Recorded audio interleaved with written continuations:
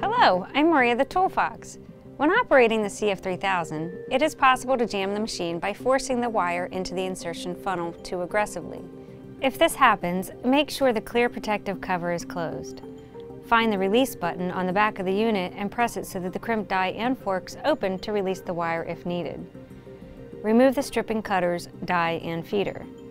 Depending on what is jammed, you may need to use needle nose pliers to remove any broken cable pieces. You will notice in your kit that you received replacement locators and replacement cable guides. In most cases, jams cause the blade on the locator to either bend or break, or the jam can deform the feeder. Please note, a jam can cause the fuses to blow. Make sure you always check the fuses located on the back of the machine if the unit is not powering up. Spare part numbers can be found in your manual on page SB-1 and SB-2. If after all these repairs, the unit is still not functioning, your machine is most likely experiencing a more extensive problem and will need to be returned to Phoenix Contact for repair. Please contact your tech services for more information.